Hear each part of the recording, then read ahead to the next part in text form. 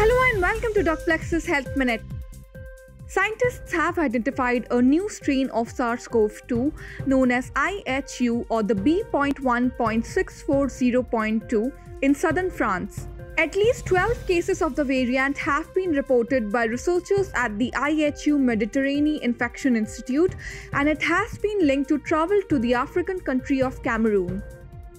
Researchers from Massachusetts General Hospital have discovered that an olfactory receptor gene OR5B21 may also play a role in breast cancer metastasis to the brain, bones and lungs. The team discovered that inhibiting the gene substantially lowered the metastasis of breast cancer cells to these organs.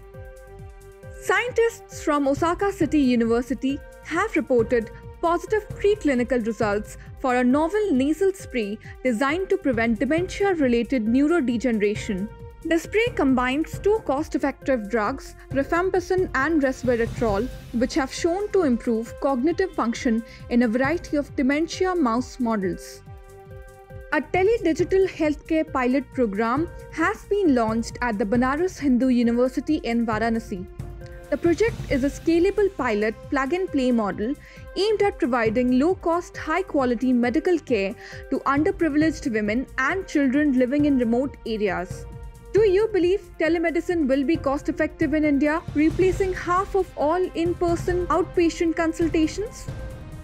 Health Minute, the most liked segment of Docplexus, brings you the latest happenings in the medical field.